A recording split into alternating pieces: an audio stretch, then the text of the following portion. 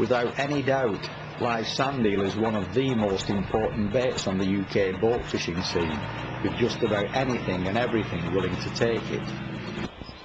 The big problem is getting hold of it. Then you need to keep it in pristine condition.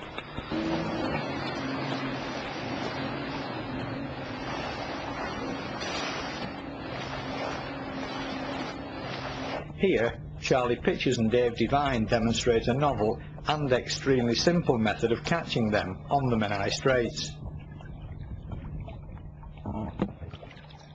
The net is made from fine mesh screening for the building trade, and the floats are stopcocked from a plumber's merchant's. Weights at the bottom of the net and ropes to pull it with complete the outfit.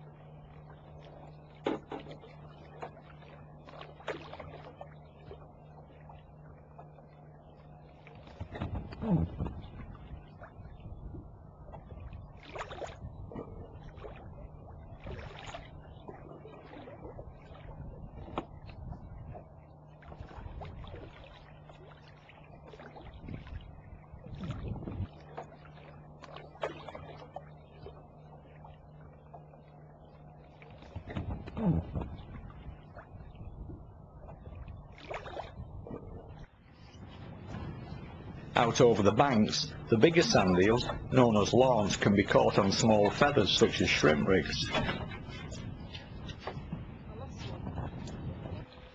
Here, they are being kept in a tub with a hose-fed seawater supply.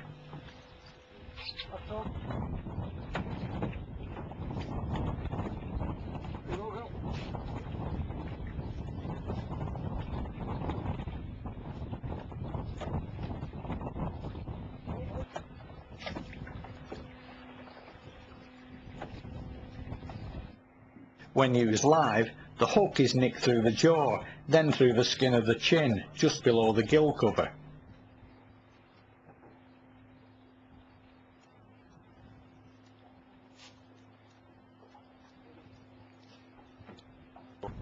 When dead, to ensure a firm hold, insert the hook straight through the side of the head.